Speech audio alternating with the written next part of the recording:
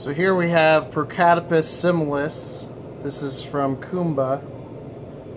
These fish originally came wild through Aquatic Clarity, Jeff Michaels.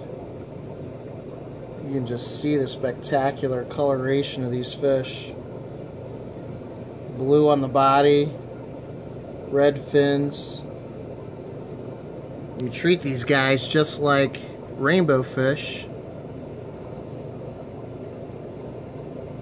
They'll lay their eggs, actually preferably in the, they prefer the sponge filter here.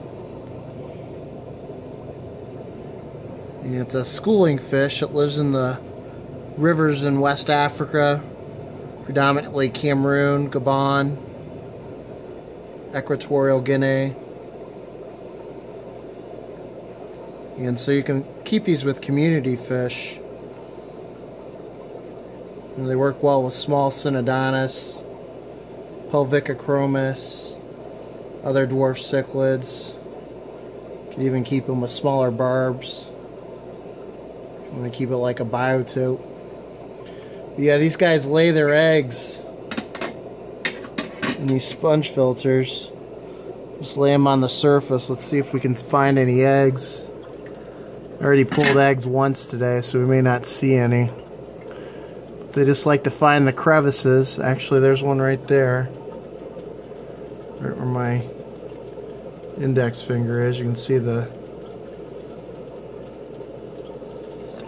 egg right there. Actually, there looks like there's another one around the corner here.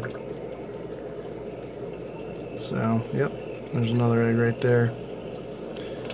So these guys just lay the egg on the surface of the sponge, and then you just pull them. And what I do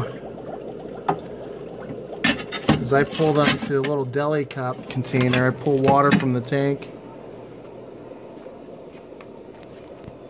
These little deli cup containers. A couple of the guys in Pittsburgh turned me onto these. Just make sure you label the bottom, and I label the top too, just in case I misplace. But yeah, you see the eggs on the bottom here. I'm just developing. Some are further along than others. There's a whole bunch of them in here now. There's probably 30 eggs in here. But yeah, as soon as they hatch, look like little slivers of glass. Just take a pipette or a turkey baster, and then I move them to a 2-gallon. Here you can see my rack of tanks. These are 2s. Here we have Procatopus nototaenia. And you can see the coloration coming in on the males. The females remain silver in color. Now these are what are called lampeye killifish, which in all actuality they're not really killifish. They're more closely related to live bearers.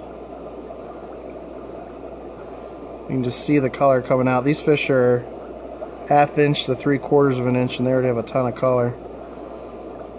Again, a schooling fish, so there's no reason why you can't keep like a dozen together in a 20 long or a 30-gallon or even larger.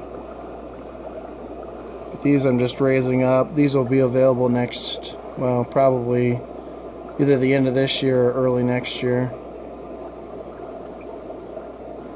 So my goal is to raise a whole bunch of these up and make them available. Tank bred.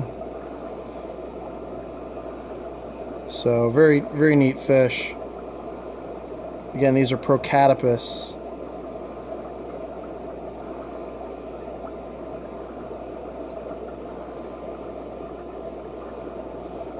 I'll show some additional videos in the future of some other lampeyes, but just to get us started, thought I'd show you a couple things.